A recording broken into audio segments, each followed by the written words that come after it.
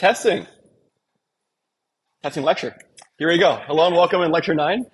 As you can see from the horrible joke, we are in a testing lecture today. So we've covered testing a little bit before in this course so far, but kind of in this approach we've been taking where we close the loop early, right? We got, even the very first day in our Hello Chisel, we had the tiny test bench in order to animate our design, right? So it's been there since the beginning. We've been using it throughout the last few lectures, but today we're going to dive head first into testing and talk about, how should we structure them, what more features can we use, and give it a more proper treatment.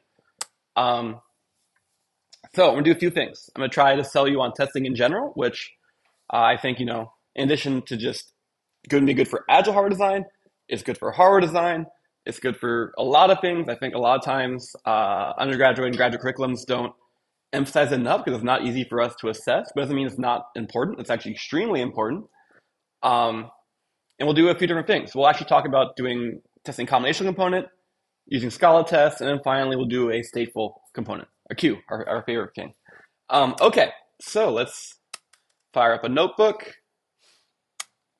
So, naturally people say, well, why should I test? Well, all these questions apply. You can basically even change where I say hardware and software is also true, right? Like, who wants a piece of hardware you tell me, I made this thing, but I don't know if it works.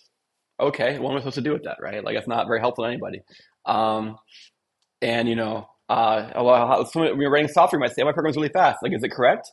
Like, speed does not matter unless it's correct in all cases, right? Same thing's true for hardware, right? If you have hardware that's partially buggy, I don't want it. You shouldn't want it. It has to work, right? And the question is, okay, well, what does working mean, right? How do I prove to myself it works? Testing can help with that. How do I prove to others it works? Testing can definitely help with that. And it turns out, going a step further, testing is also how you can help you develop it, right? Where you may have heard this expression of test-driven development, or TDD. That's a good idea, right? If you find yourself developing something and you aren't sure how to articulate a test, it sounds like you've not fully understood the problem. That's going to be hard to implement, right? You better be able to understand the problem to actually articulate a test. That's the starting point, right? And then, obviously to solve it well, you want to really understand that problem. But if you can't even articulate what you're trying to do in the form of a test, it's going to be rough, right? It's going to be real rough. And so you want to make sure stuff works. You prove to yourself it works. You prove to others it works. Helps guide your development. And so you've been hearing this probably from a few instructors in your careers. I'm going to pile on and join them. And even if in academia we can't give into of this, don't worry, in your first job in industry, this will be, I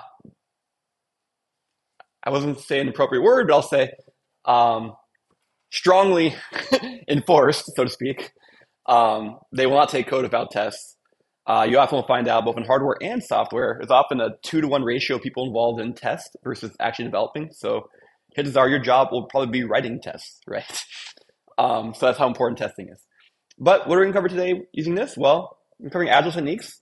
We do Agile for testing, make it more efficient, really generate these tests quickly. Hopefully get you excited about testing is not just part of the end verification, making sure the thing is right, but actually part of development will guide the development. And then we'll do some examples, as always, kind of play around with things and tweak things. So in order to test, you actually have to get 3 things figured out. First, you have to have test cases. And by test cases, I mean inputs, right? So of course you can have human-generated inputs, which are fine for getting started, but clearly that's going to be very labor-intensive. That's also not going to be very scalable. You can have synthetically generated inputs. Perhaps you can do exhaustive things, random things, perhaps in 2024, also LLM-generated things. Okay, so let's say you have your test case. Are you done? No. You also need to know what the right answer to your test case is, right? That's how you can make sure you did the right thing. So you need the input, number 1. Number 2, you need the output, right?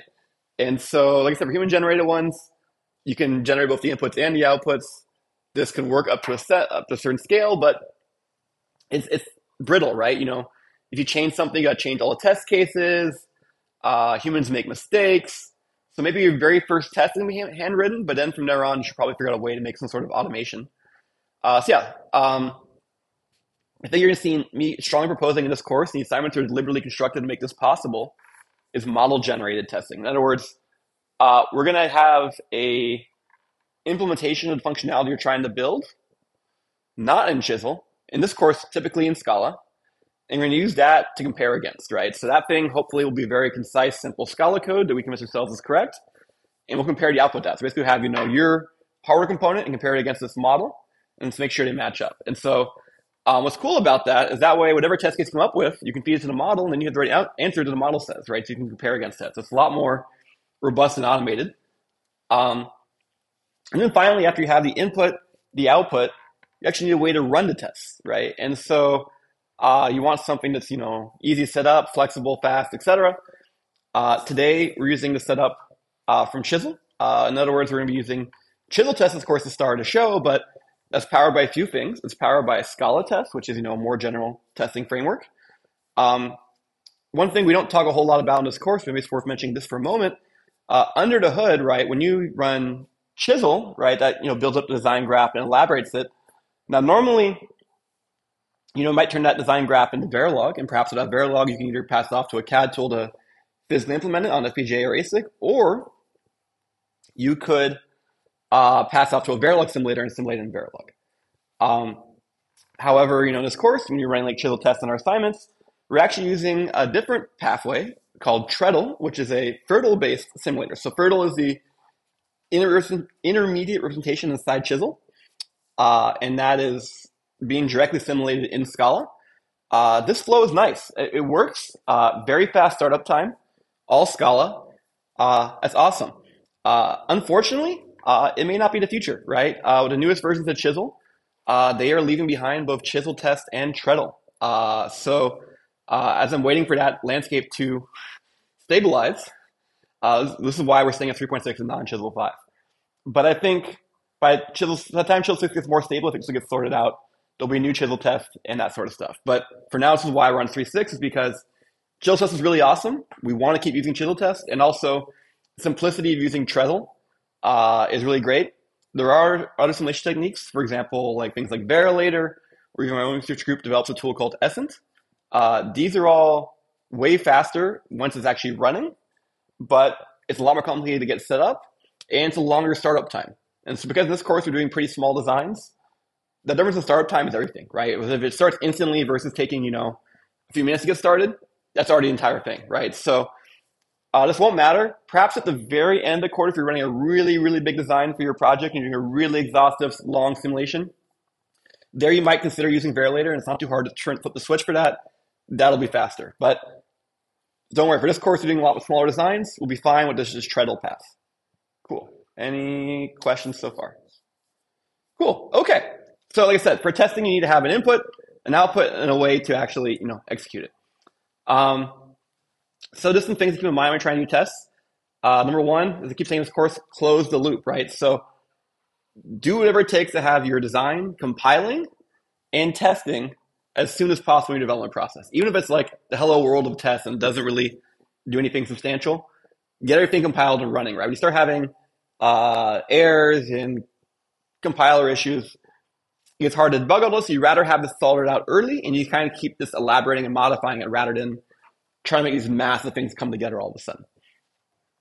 So close the loop early and use your test not just to test everything to make sure it's correct, but also to even do test-driven development, TDD. Another thing to think about is this term coverage, which means, what fraction of functionality am I actually covering, or actually using my test actually exercise, right? You have a really big complicated thing in a one really simple test, and clearly there's a lot of functionality not being covered by that one simple test. So coverage is a metric we'll often use to try to track what fraction of things they're doing. In this course, we don't have a strong coverage metric emphasis, but it's worth thinking about. In other words, what fraction of functionality am I actually testing, right? The third thing is also worth considering. That is, when you're designing your test cases, how much you go about doing it in terms of, do you design knowing about what's inside the module you're testing, or design oblivious what's inside the module you're testing? So you may have heard the terms black box testing or white box testing, or even gray box. Here I'm proposing alternative terminology of opaque and clear, but basically the idea is I recommend both, right? You do want to do some opaque or black box style testing where you just read the API specification and the better to do the right thing based on that. You want to make sure that's what the user's experience, that's what you want to make sure is correct. However, by peeking inside, knowing the implementation, you can better hit some edge cases, right? Because sometimes you do things like random, The odds of you hitting in certain corner cases is unlikely, but if you look inside and you know how it's implemented, you can be much more intelligent about trying to trigger those edge cases. Cool. Questions? Okay, we can keep going. So, as you can tell, I'm really excited about testing today. And I keep on emphasizing, right? Get testing early, right? Don't just wait till the end. Don't just develop the entire freaking module and say, all right, test, please. And no, write tests from the beginning. It's not just a matter of getting the right design. It's also going to make your life easier, right? If you have a design that needs to be debugged or developed, you're going to find it's way easier when you have tests. It's actually save you time in the long run. You've probably already experienced this, if not in this course, in other courses where the time it takes to implement something is not simply a matter of how fast you can type, right? If it was simply just a sprint for how fast can you type, well, you'd be done in minutes, right? And you can see even for this course, our solutions, they're getting longer as assignments are getting bigger, but they aren't that long, right? So there's a lot of thinking involved, and trust me, the testing will not only help you get the thing correct sooner, it'll help guide your thinking. And yes, it will definitely help you get the whole thing done with less effort. Even though it seems like you're doing extra work both the design and the test, trust me, getting the test going early really help. You can do tests in a lot of different ways, not just when you're running locally. You can also have continuous integration, meaning it runs on some server for you in the background. You can do it working with each other, especially for things like the project. Or you can do things like design exploration, right? Where you want to consider a lot of different possibilities and see, for example, how they perform. Well, in this case, your test isn't so much testing for functionality, it's actually measuring performance in the simulation. You want to just see how they all do, right? And so really embrace testing. And as a result, don't just do it early, consider early in the process and design for it. If you design your modules, make them easy to test, this is a good thing, right? If you have modules in your design, you're like, I have no idea how to test this. That suggests what the module is doing is hard to specify and perhaps really complicated. You might think about a different hierarchy, different abstractions. As part of designing things to be easy to test, you find that combinational modules are often the easiest to test, right? So sometimes you can get by having these purely combinational modules that are really easy to test. And in the places where you need state, you can kind of be more deliberate and kind of encapsulate and make that complexity more controlled. Cool. Okay. So now, of course, that was pretty general about hardware, specifically for Chisel. People might ask, are generators hard to test? Yes. However, here's the thing, right? To prove your generator is correct for all possible outputs from your generator, that's going to be tricky, right? But what you can do is you can make this like you have a parameterized hardware generator, you can have a parameterized hardware tester, right? So in other words, you can take the same parameters as the module and parameterize your testing infrastructure, and you can generate testing infrastructure for that instance. So as a result, the user will be testing an instance produced by your generator with tests, produced by your test generator. Those two working together, and guess what? That's actually pretty satisfactory, right? The thing you're actually going to use is the instance, and so having that be tested is actually pretty good, right? Now, I think it's an open research question. How could you, go about making a methodology to prove something about the testing of generators for a large design space? That's actually a pretty cool problem. Perhaps you'd want to use formal methods. But like I said, for this course, what we're going to do is we're going to make parameterized testing infrastructure. You can test that specific things. As I mentioned before, we're going to use Chisel tests. It's made for this stuff. It's great. It actually technically runs your tests as a Scala program, as you're running, and it communicates to your simulation of design. Right now, like I said, the simulation's running in Scala 2, but if you use Verilate or other APIs, the simulation may actually be running in C++ or something else, and it communicates back to the Scala program where your simulation, where your Chisel test bench is running. So I said Chisel test is great because you can write test benches very naturally in Scala. A lot of their testing methodologies require you to write another language, perhaps either Python, C++, or something, or even System Verilog. And the result is not going to be as familiar. As I mentioned a second ago for simulation, trials we're using, it's easy to get started. But if you really need high performance, you can look into Verilator. It's a little more complicated and has a much longer startup time. Cool. Questions so far? Yes.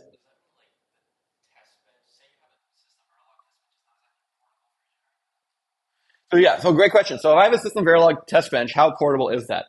Well, if you have a System Verilog test bench, you need a solution to execute Verilog, right? So out of the box, right, Chisel is a Scala-based world.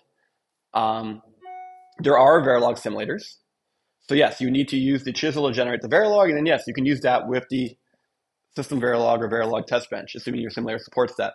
Um, One caveat, remember, is if you have a generator, your generator will be maybe much more parameterized than your system Verilog test bench. As a result, maintaining system Verilog test bench to match up to the flexibility of the generator may be complicated. For example, we have instances where we have parameterized number of ports, right? That'll be a little awkward in Verilog. Doable, but awkward, right? Um, like I said, there's other things like CocoaTV, which is like Python based, trying to be more portable. There's stuff like that out there. And yeah, I mean, this is kind of an interesting exploration. Today, we're going to live in the Scala chisel test world. But yeah, I mean, I think this is a place ripe for, more ideas. Cool. So let's start off with something combinational, right? So when we say it's combinational, that means there's no internal state. It's a pure function. Whatever the inputs are, it always produces the exact output no matter what. Um, so for these, you want to ask yourself, okay, well, what's the possible inputs I'm considering? For the actual hardware design, what are the actual parameters for the generation capabilities? And how do the parameters perhaps impact the input space for the actual hardware inputs? And it turns out, if it's a simple enough design, you can actually just, brute force it. You can basically test every freaking input combination in your hardware design. You can do exhaustive testing. Um, Now, that's not always possible or not even usually possible, but if it is possible, why not, right? Have that full confidence. For every input, it does the right thing. Other times, you'll consider, as I said, here, turn down the parameters a little bit, perhaps turn down your bit width, and then, you can still do exhaust tests for a small case, which is still better than not doing it, right? Okay, so let's try it out. Let's say we're going to do signed numbers, right? In this case, yes, S exists in Chisel, but let's say we're doing it in this, old style of called sign and magnitude. So we're going to have, the magnitude, which is the absolute value number. In this case, a uint is W bits. And then we'll also have the sign, single bit bool. If sign is true, it's negative. If it's false, it's positive. Um, and so, okay, how might we go about doing this? Well, we can imagine, let's say we build an adder for this. Okay, so taking the two of these sign and magnitude bundles, produce one. In this case, you can see that they're all with W, so this is going to be, truncating addition. And we see, oh yeah, the signs are the same. We simply just, copy the sign and then add the magnitudes. Now, by virtue of this first when clause not being true, and getting down here, that means we have a scenario where they have different signs, right? So as a result, one's going to be positive, one's going to be negative. Some trending back towards zero, so to speak, when you add them together. So let's say, for example, we know that n0 is bigger. Well, if n0 is bigger, that means whatever sign n0 has is going to become the output sign as well, and then we can subtract n1 magnitude from n0. However, let's say n1 is, magnitude's greater than or equal to n0. Well, then we can take the stuff from n1. But this is assigning magnitude arithmetic as assigned numbers. Cool. Questions? Okay, so we wrote this. I just explained hand-wavily why it's correct. Perhaps I convinced you, perhaps not. But we should test it to convince ourselves it's correct. And additionally, of course, this is all a trivial example to fit on slides. When you're writing this for real, you're going to have much larger designs, and you're going to be much more unsure if it works or not, right? So one thing you might do, like we've been covering so far, is we're going to go ahead and write a test, right? So we're going to maybe go poke some numbers. Say we'll do +1 plus +2, and make sure it says +3, right? And because there's no exception, I guess that means it passed, right? If, for example, I said it should have been -3, it's whoa, I got +3, right? So, okay, so far so good. This is what you've been doing so far. And what we're going to show is how to structure some more sophisticated, more productive ways to put this all together.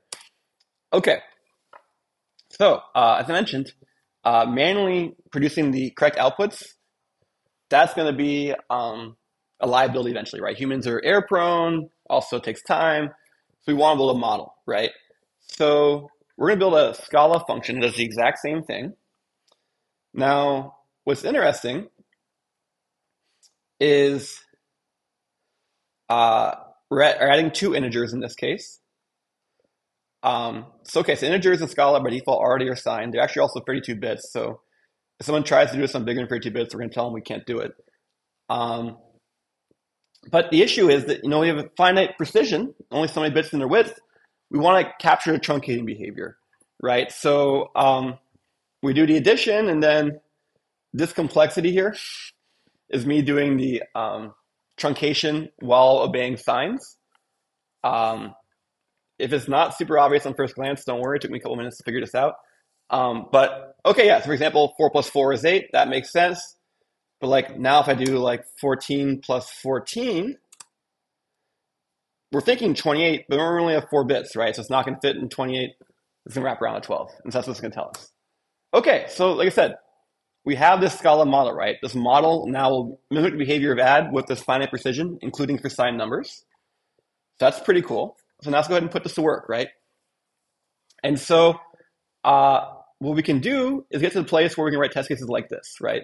We're going to say, hey, I want you to add, 2 and 3. I want you to add -1 and 5, etc. How do we go about doing that?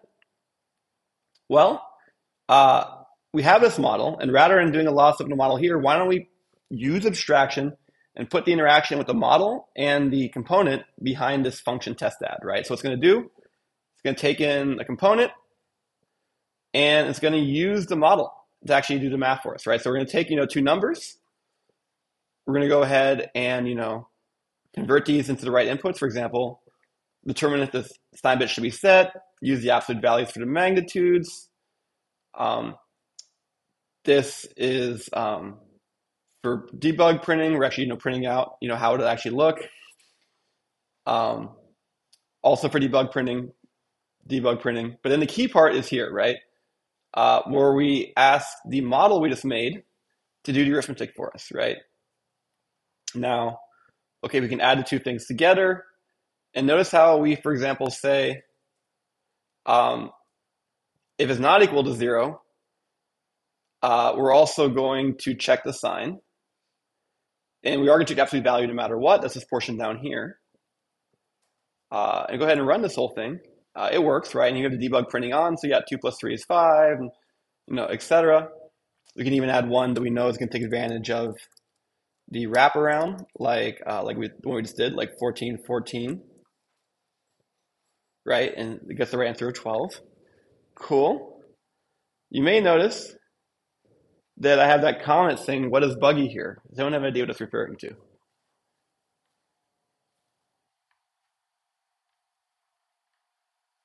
Or maybe way back to your first year of undergrad when you took your digital hardware course and you learned about sign and magnitude and you learned about 1's complement and you learned about 2's complement. Why did 2's complement win out? What's the flaw of sign and magnitude?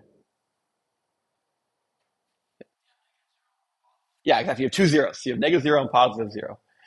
And so that's kind of the issue, is basically we don't check, because of that possibility of having -0 and +0, we decided to just not check the sign bit if it's 0. Because yeah, you saw in this case, for example, we added 1 and -1 and got -0. That's a little weird. Um, but we could specify, for our hardware module, you know what? Even though it's theoretically possible to encode -0, we're never going to use it, and 0 always has to be positive. You could make that rule and then put in your test cases, for example. But we didn't have that requirement. We need to support it. And so that's kind of just complexity here. Another thing I'll point out is we managed to make this a little bit tidier as a code base where for these test cases, it's pretty simple syntax, right? We take in this component we're testing, and then just the 2 numbers we want to add. And this function does a lot of lifting for us, right? It's actually doing a few things. You may notice, for example, our model requires a width parameter. We're getting the width from the module we're testing, right? And it's actually an important detail because rather than passing the width as another argument here, another place humans can get it wrong. Single source of truth is a common programming technique, right? We're getting it from the module itself. And so if we go back a few slides to look at the module itself, you will notice that we made this a val, meaning it's public, so you can go ahead and grab it. But cool, yeah, we have this is really the right test cases. So already this is a much better, right?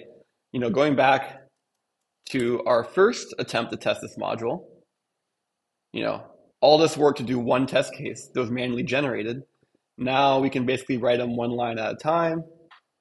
And as you can imagine, we're going to start automating the process. Even here, this case, it's human generated inputs, model generated output, and this infrastructure is kind of harnessing some of the interactions for us. We're going to want to move on to even automated generated inputs in a second. But before we do that, questions so far? Yes.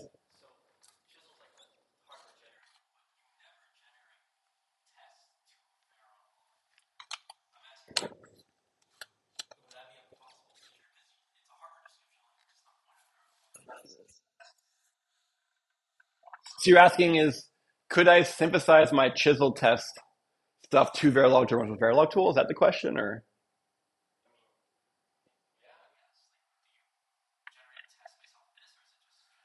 so this is kind of the state of affairs for testing in chisel world, is that if you use chisel test, you're writing a Scala program that uses the chisel test API to talk to a simulation of your hardware design. In that case, today simulation is running in Scala with Treadle, but it could easily be running in Verilator or some commercial tool in Verilog. Um, so that's kind of the point. This is kind of co-simulation thing. You have, this Scala program running a test bench, and then the simulation you're talking to it. Um, Part of why Chisel Test was initially left behind on this Chisel migration is an industry, the way to do things. They actually been writing their tests in two different forms. They've been writing it often actually as more Chisel, not even Chisel tests. So they write Chisel components that are designed to test and assert things, but they have no intention of physically fabricating. So these are often called checkers or watchers. So they actually are using the Chisel functionality. Sometimes when you write models and test benches, you find you're doing a lot of work to try to like mimic the behavior of hardware. And it's like, why mimic the behavior of hardware? Why not just write hardware, right? And so that's that kind of methodology of, okay, well, let's imagine hardware components that are perhaps too expensive to build or unreasonable to build, but work just fine in simulation, and use those to generate stimuli, use those to compare things, use those to see the results, use those to do asserts. So that's a common thing. What's nice about that approach is those tests are basically in Chisel components, and so they can live in Chisel, but then you can also turn them into Verilog and you can run them in your Verilog tools. So then if you have a Verilog infrastructure, for example, it does things like coverage analysis for you, you can now see how all your tests are doing in coverage analysis. Chisel tests, as shown, does not have coverage analysis, for example. So these are reasons why people in the industry kind of like this methodology of using Chisel to test Chisel, right? um, the other alternative, of course, is to write test benches completely external to the Chisel system using System Verilog or CocoaTV or something. Um, but yeah, today we're in this course, we're living in this nice, safe, walled garden, and we're able to do everything in Scala, and it's, works out pretty smoothly. Can I answer your question? Okay, cool. Great. So like I said, in this cases, we have human chosen inputs. The rest is being automated. Let's now try and automate the input generation. So I promised we could do brute force testing. Let's do that, right? Let's say for a given width, we're gonna, figure out the range, and then simply just go from the entire range, right? So okay, for 2 bits, it tested really instantaneously. We didn't even notice it. 4 bits, yeah, so it actually did test a lot of things, right? 8 bits, yeah, now the poor thing's doing work. For example, if we wanted to, just out of curiosity, count, how much work we're asking this poor thing to do. Um,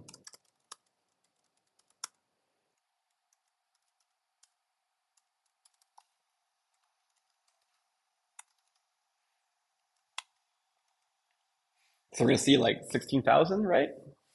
No, 64,000. Oh, well, first off, I should make this a format string. There we go. Um, oh, no, 250,000, right? So the poor thing's doing work over here, right?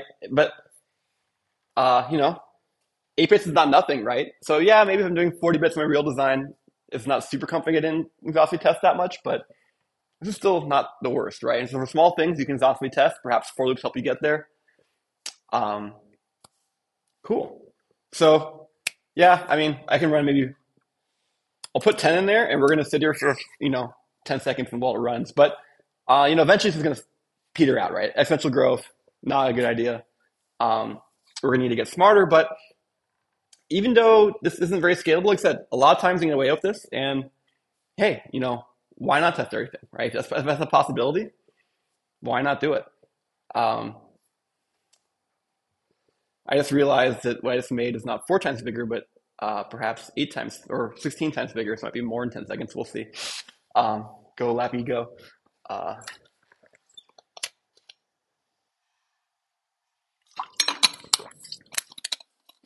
we'll let that run for a little bit, and I'll come back to it. Um, it might finish. We'll find out. Okay, so like, if exhaustive is not possible, another thing you might try is random, right? Well, what if I just randomly pick numbers, right? And so, sure, we can randomly, pick both a magnitude and a sign. In this case, we're actually picking a signed integer, and then, oh no, right? No, we're picking a random boolean, and then you see we're negating the number. And then the great part is we can just, use that thing we made previously and just pass it in this random function. So notice how we keep building up these functions and then reusing them. So at the end of the day, this testing collateral has not been a ton of code. It's actually been reusing itself kind of very cleverly, keeping things under control, and then do some random tests. I'm actually printing out the test so we know what it's doing. Although maybe my copy's still busy. Yep, I have it, smoking hot with tests over here. But um, maybe I'll go ahead and kill this one. I wish I knew the answer, but no, it's gonna. Oh, did I really hang it? We'll find out. Yes, but a question while crashing. Yes.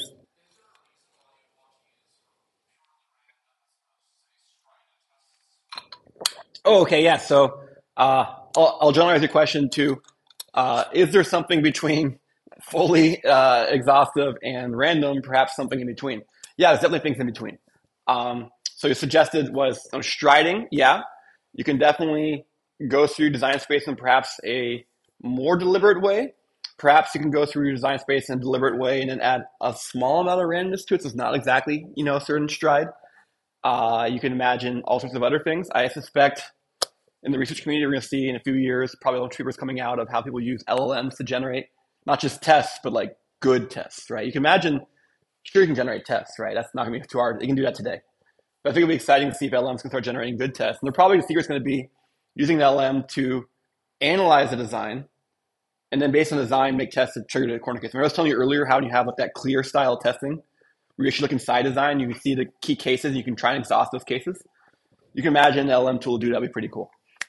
So that might be the future. Meanwhile, just to make sure my Lappy's not dying over here. I think it might be. Um, we're going to just play it safe, and we're going to declare bankruptcy.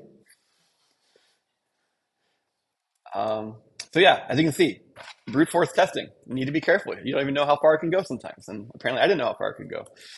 Um, so we're just kind of rebuilding up our infrastructure. Right, okay. And then, yeah, there's a random one. Now, oops. With the random one, look at the numbers here. Not super important, but let's say I do it again. It's different ones, right? That's random.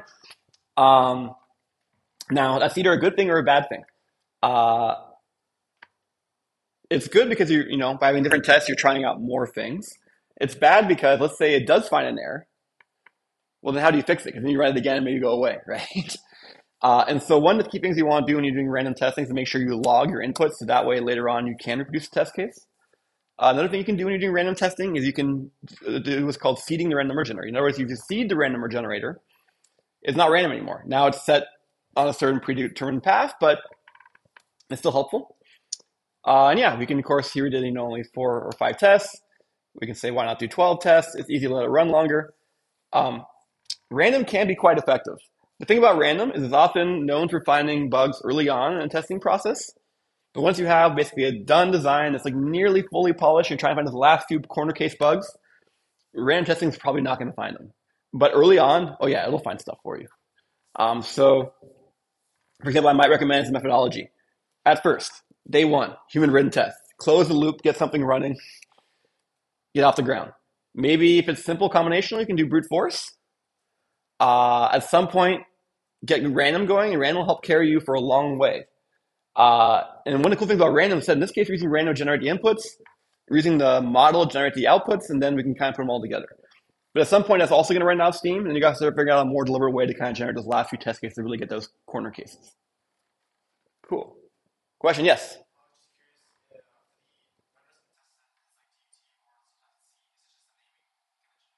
Yeah, oh, great question. That's my fault. DUT or designer test is a common thing in hardware design. People often call it a DUT or whatever. Um, on some of these slides, you can, revise them different years. Sometimes I use it C, as in C for component.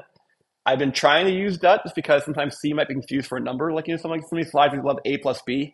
So you might be thinking, oh, A plus B equals C. But no, C is actually the component. And so I should make a note for myself to make sure that it'll all be DUT in the slides in the future. But yeah, I bet you in the homeworks it probably is C some of the time, and that's totally fine. Okay, so that was just, our first example of trying out some tests. Now we're going to get a little more spiffy, right?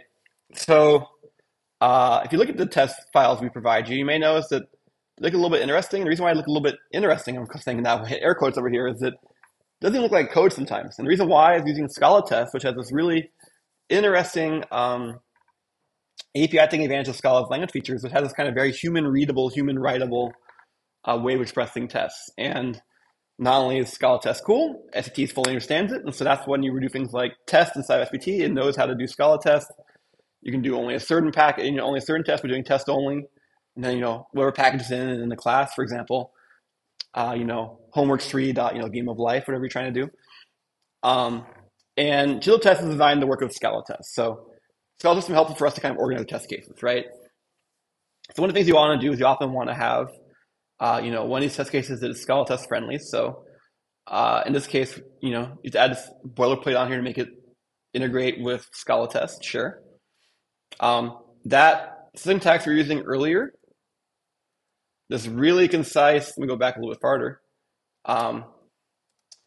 This really concise syntax like this where it says test and then it's the module and this takes off like that.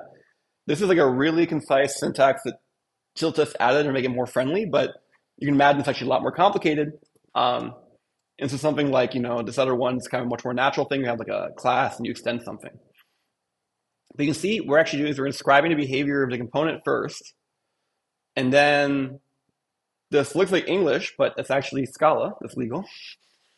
And here we're describing our test cases, right?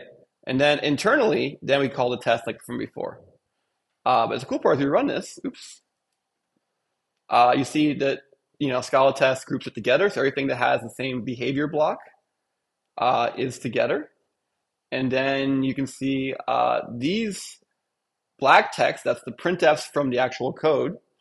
The green text comes from a test. And see, it's kind of all nice how it labels the things in green with tests. And if they fail, they'll be red.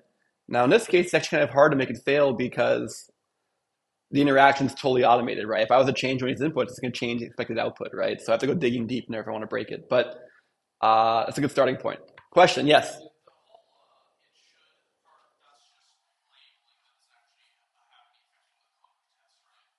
Correct. This is a string label. This is not being parsed by the tools anymore and just being repeated. Um, However, yeah, to me, it's kind of crazy. Like, it should not look like code, right? But like I said, Scala has this ability where in places where you'd often call like a function call, you can omit the dot. And places where you'd have an argument, you can also omit that. So I believe this might also work. I might need to, it might actually force you to use the funny syntax. Yeah, right. Which one do you prefer, right? This is one of the interesting capabilities of Scala to do this. I think it's kind of fun. Um, but you can see how it works under the hood, where you're often able to omit periods or parentheses when you're doing function applications. But like I said, for testing, you can just kind of treat it as boilerplate. It should, and then the thing you want, and then behavior within the class that controls all the things. And so a very common pattern will be when you have your chisel component, you will, make a class test the chisel component, extend, any class back with chisel Scala tester, and then, you have the behavior of that component, you have a few tests for that component. Cool. Questions? Okay. So, one more little thing to help out, and you may have noticed this in the last homework, there's something called bundle literals. So we often love bundles, right? Not just for I/O, but even for just packaging things internally. to manually poke every single wire is kind of a pain in the butt sometimes, right? So that's where bundle literals come in, where you can now set an entire bundle all at once. What's interesting is that despite all the language changes, this has been an experimental feature now for what, 4 or 5 years? I don't even know. I've lost track. But yeah, you have to import it from experimental. But here's the syntax for setting a literal. So in this case, we know our bundles are a a bool sign and a uint magnitude. And this is the syntax, right? You are doing all of this stuff. I wish it was a little bit more concise, but this is kind of the manner of what it is. So basically, the bundle literal syntax is to say dot capital lit, get lit, and then fill in the fields. For now, you can treat it as boilerplate in terms of how to do the wildcard application here at the underscores, the name of the field, and then the thing it maps to. And remember, these need to be chisel types, right? So either .b or .u. So it's a little bit more verbose than I would like, but if you have a bundle, it's sometimes more easy than having a long list of pokes. And you can see when it comes to actually poking it, now that you have this thing, you can just poke the whole thing. We're actually demonstrating a few different ways of doing this. So on this first line, to actually get the right type for our bundle, we actually grab the type by looking at the module, right? So rather than knowing what the type is, this is introspection, right? It's actually saying, hey, give me the type of whatever this input port is, and then I'll match it, right? So this is considered a good software engineering practice where this way there's no chance of us diverging things. This alternatively is perhaps maybe a more intuitive way where we know it's a sign and magnitude bundle. We just instantiate a sign and magnitude bundle, right? That's perhaps more clear. Right now, these both work and it's correct, right? But understand that this longer way is actually perhaps a little bit better because let's say you change your design. Let's say you change the type of that port or something, right? This one's going to break. This one's not going to break, right? That's kind of the goal of code sometimes is to have code that's more robust, easier to change. And so this is principle you may have heard of, of the dry principle or the don't repeat yourself, right? If you go from the software engineering course. In other words, if you have something that you're going to do multiple times, multiple places, rather than having you have code essentially copy pasted duplicates of each other, as a result, if you change one, you got to change all of them. Instead, have all of that code descend from the same place. In this case, that bundle specification is going to be the same place they're all reading from, in which case they're all going to be the same type. So there's other ways to be a little bit more robust and a little bit safer, but you can see that this chisel type of declaration basically is doing the exact same thing of reproducing this bundle. Another benefit is, for example, is if you grab the type of like this, it's going to correctly populate that bundle with the right parameters, right? We had to know this for was the same as that for example. Once again, they're a place where humans can get this wrong and break. And especially if you're doing testing, it's the last thing you want to break. Cool. Questions? This is helpful to make your test cases not so verbose. Now we're going to move on to the main course. So we've covered how to do chisel tests, Scala tests, testing in the general concept. Let's actually try to test something that we're really unsure of, right? And that is a sequential component, right? Something that's got state internally. Now, these are much harder to test, right? Because the possible sequence of inputs gets really big, really fast, depending on how long you're running a simulation for, right? And so exhaust testing is probably not going to be feasible. And you have to and the thing is not just about one cycle at a time, the prior results also matter. And so to play with this, we're going to be doing this on our queue. And you know what? We're actually going to use Chisel's queue, the one built into the language, which we hope and we probably suspect is correct, but it'll be helpful for us to kind of work with this. So remember our queue, we take a type, what's going to be inside this FIFO, right? The number of entries. We covered these parameter properties last week, right? These pipe and flow parameters. Flow is going to be false, so we don't have to worry about that today. It's going to make your life a lot easier.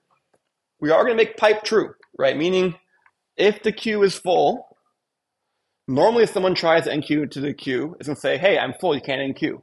However, taking advantage of digital hardware, if your queue is full and someone's enqueuing at the same time someone is dequeuing, then it's okay, because then that thing that moves out, it can be replaced. And so, yeah, we're actually going to let that scenario happen. Okay, so first thing we're going to do, we could try and do manual test case, but I'm going to tell you from the beginning, too much work for even this. Too much work. So even from the get-go, we're going to write a model. This is not a bad thing to do, right? When you're first trying to do an agile hard design for something, trying to write some Scala code to have the functionality you're trying to do is a great way to get started. To kind of think about, well, how should this behave? How do you know what's right? This is a good thing to kind of do. Now, the only challenge, of course, is writing code in any programming language is not quite the same thing as writing hardware. Semantics is a little bit different.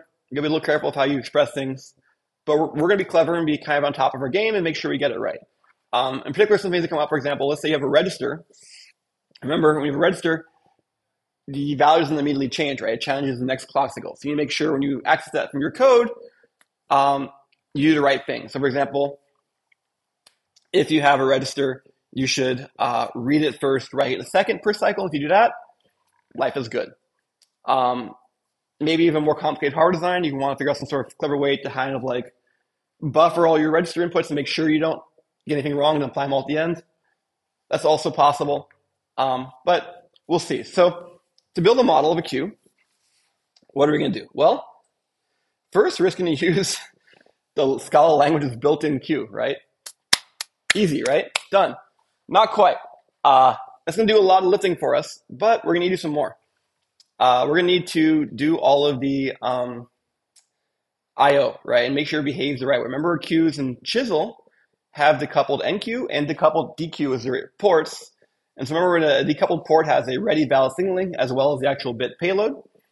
And so we got to mimic all those behaviors, right? So, for example, on DQ side, whoever's reading from the queue, they need to indicate going back into the queue if they're ready. So the DQ ready signal. So I'm actually making this a var inside this class, but we're expecting people to externally modify this to indicate if they're available to take things or not take things. The reason why this is a variable rather than a function parameter is because we're going to need to use this in places where it's not obvious the DQ would have access to it. But the DQ can set it in the beginning and does the right thing. Likewise, if someone wants to know, is this queue, actually able to emit something, is valid true? Well, valid is only going to be true if the queue is not empty, right? If there's something in the queue. If the queue is empty, it's going to say, hey, I can't DQ. Now, if someone actually wants to DQ, then you can see what we do. Okay, well, if the output fires, right? In other words, if someone already made this true and the queue is not empty, that's why we say DQ valid to make sure it's not empty, then sure, we'll give you something. Notice how we actually are using the Scala option type to indicate something actually gets sent. So nothing gets sent, we'll say nothing was available. And then for the NQ side, communicating back to whoever sending things to the queue, we're going to tell them if we're ready, right? And well, when are we ready? Well, if we have rooms, in other words, if the queue current occupancy is less than the maximum number of entries, or if the queue is full but we're dequeuing, right? That's the pipe parameter. And then if someone wants to NQ, they give us the element.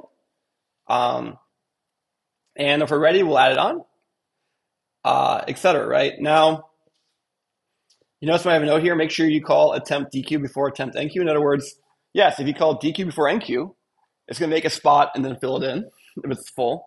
If you call NQ before DQ and it's full, it's going to tell you can't do it, right? But it's that thing of kind of make sure you understand your timing semantics. And that sounds a little complicated, and I agree, I understand, but sometimes think about your design carefully and what you expect the behaviors to be to go in to make sure you really get it right. Okay, so here's our, model of a queue. So even using our model, here's a manual exercising of the model, right? So, for example, we can say, hey, is it ready to NQ? Well, we just made the queue, so it should have room. Yeah, okay. Is it okay to DQ? No, it's not, because there's nothing in the queue, right? Then, of course, we can, tell it DQ is definitely not ready. We attempt to DQ. It says, nope, nothing's coming out because nothing's in the queue. At the very end, let's try to add something to it. Sure. Now we say, is it able to take anything? Yes, because it had room for 2 and something was already in there. Sure. Is DQ valid? Yes, because, there's something inside the queue now. Now we mark the DQ as ready. We can go ahead and pop the result, right? And so we get the 1 back out, right? Now let's say, for example, I made this queue size 1, changes the behavior, right? Now when I try to do this enqueue ready, it says false because it's full. But there is something there, and the 1 comes out, but the 2 never got to get in. So you can see we probably have the right functionality there. I can tell you this, I didn't get this right the first time I wrote it, but man, this is a lot of manual effort here. Here I am constantly checking things line by line rather than just, quickly writing test cases. We need to work at a higher level of abstraction, right? We need to move up.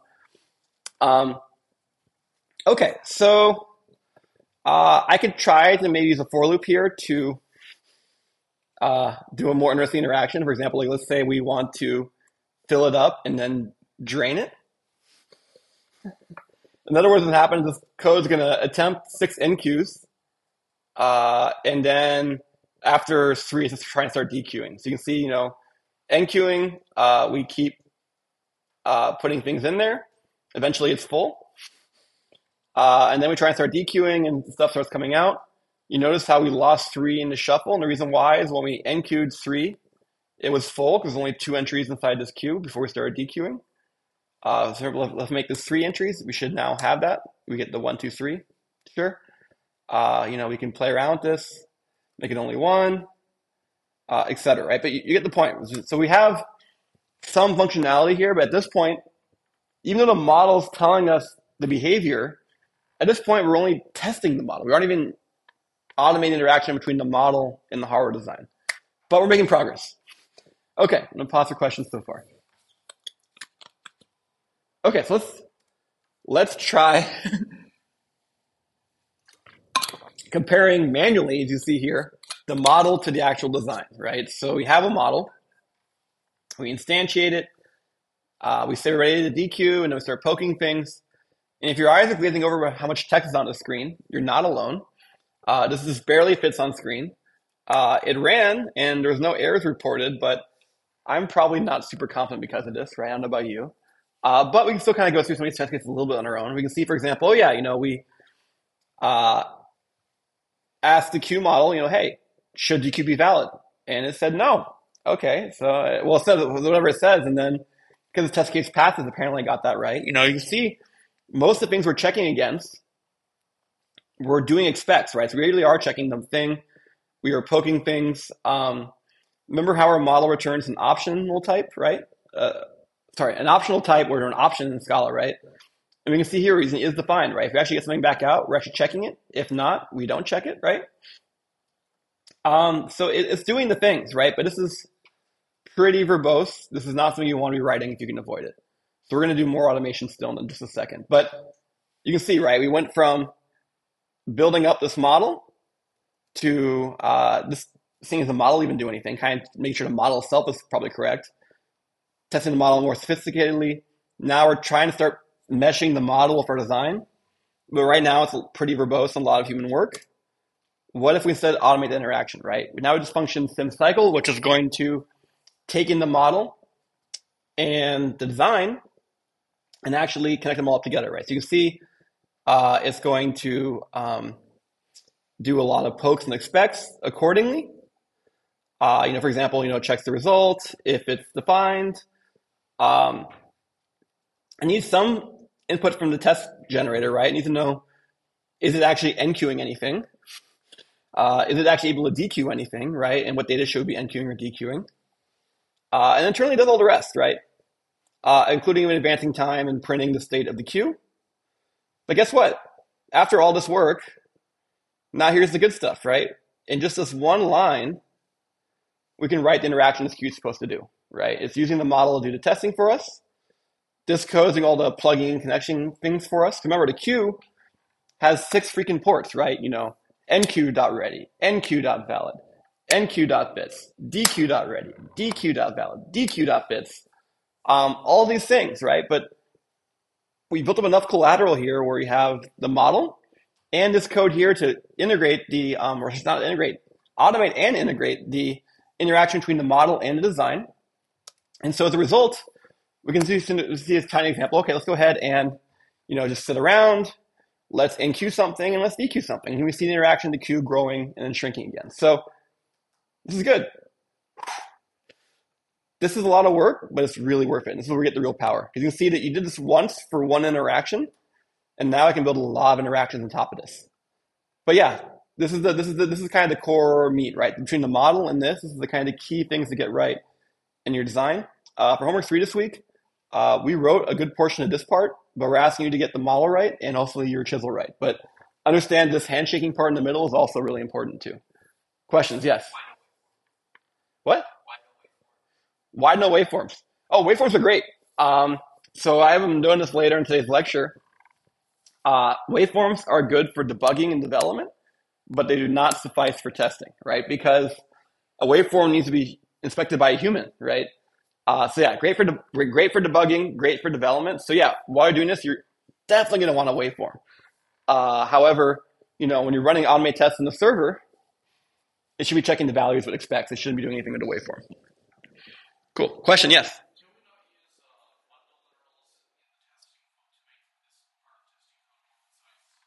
Could I use bundle literals here? Perhaps.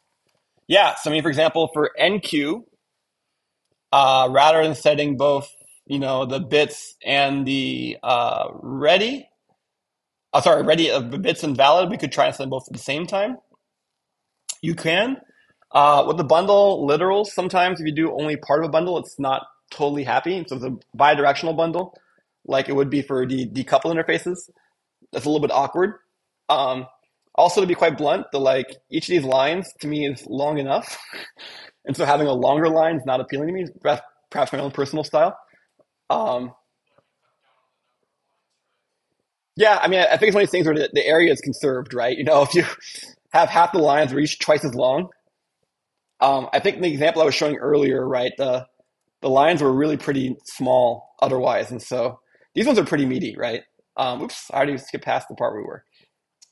These are getting pretty meaty, but everyone has their own style. The key thing is to make sure is testing the right stuff, right? And that's the thing. It's one thing for me to get your code, look it over. It's another thing for me to test it, right? Let's imagine somebody hands you code and says, "Oh yeah, this is code, it works." And it's like you could check it every line, right? That may not be scalable if it's a 10,000 line project, right? So what you're going to want to see is you're going to want to see tests. And so if you're smart, you're going to be doing is you're going to be checking the test cases, see what the test cases are testing, and then use that to make sure you trust the thing, right? Okay, so let's go ahead and so you can see we're working our way up there, right? We got ourselves a model. We now automate interaction with model and design. So you can imagine, of course, the next step is going to be automating the actual use of that thing. So in this case, we're going to fill our queue up and then drain it. So you see, okay, yeah, let's go ahead and, say NQ yes, but no DQ, or then DQ, but no NQ. And yeah, we can see we fill it up and then we drain it. And even though it just says sim cycle, that function we made isn't just simulating a cycle, it's actually setting things and doing expect, making sure it's actually doing the right stuff and comparing that against the queue model to actually have the right behavior. So yeah, of course we can, make this bigger. Why not? Sure. Cool. Okay, so here we did direct fill, direct drain. We also can, of course, use randomness. We're randomly going to NQ or DQ and see what happens, right? Keep running this. There's different behaviors. But the fact that nothing's erring so far tells us it's matching our model. So hopefully our model is correct. Cool, and we can make this even much longer interactions. And this is kind of a random chance of how many consecutive NQs you get to see how deep the queue gets. So yeah, I'm trying to see if it ever gets 3 deep. And the answer is it won't because our queue depth is only 2. Okay, but now it has the possibility of getting deeper. Yeah, there it goes. We can get 3 NQs in a row. Cool. Questions? This is a pretty crazy thing, right? Queues are pretty cool technology. Obviously, we use them a lot in our designs. And here we're doing a test of it. And they're not easy to test. So we're going to leave this for testing. As I mentioned a couple minutes ago, right? The goal of testing is to write good test cases.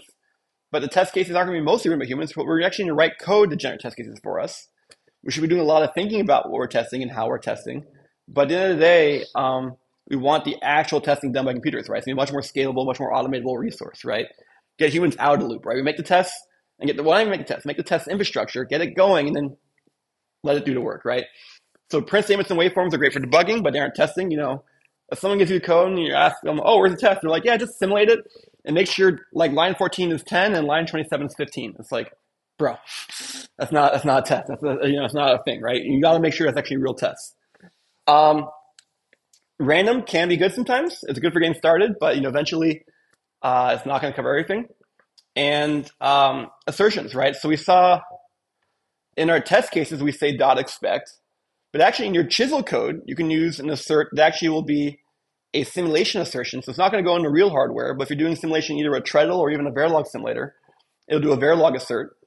Those are good for testing things or kind of keeping an eye on things. So my advice for assertions is not so much to use those for the primary testing functionality, but to make sure you catch issues early on when you're testing things. And sometimes you'll have a test case and you'll fail. A failed test case in testing is actually not a bad thing. It's actually a good thing. What keeps people in the industry up at night, late at night, is when you have all of your tests pass, but they're worried there's some corner case bug they've not tested, right? That's what's much more scary. If you have a failing test case, guess what? Then you can fix it, right? It's far more fixable if you have a failing test case. What you don't want to hear is all your tests pass and the customer says the thing doesn't work, right? What do you do there, right? That's a problem. You do not want to be in that situation. If you have a failing test case, you can fix that. That's a good place to be. So that's the kind of point. You want to be writing tests and eventually writing failing tests, because then you can fix them or fix your design and pass those tests, let's just say, and then you're in good shape, right? And so my experience is it's often good to, when you have these kind of test cases, you often find after all this debugging, tracking down how to fix this error, things kind of go off the rails early on, but it takes a while for it to actually manifest and get the wrong output. And so think about what invariants you can have about your design to make sure it's on the right track, and that's what assertions are for. So especially with a really long simulation bug you find, and you know what it is, consider making that assertion later on if you have that scenario again. Sometimes it's how you spend a couple days, a couple weeks finding a really weird corner case bug that's really subtle. Put an assertion there, so that way if it comes up again, you see it coming. Now, other people use assertions much more aggressively, and that's also cool too, right? Remember I mentioned how people will write their testers in Chisel, and even though these, checking components aren't actually synthesized, they're still using simulation. Those are driven by assertions, right? Those are using assertions to see it's all passing their tests. Additionally, assertions are going to be the gateway we're going to use later on in this course to do formal verification, right? So it is possible in Chisel to do some types of formal.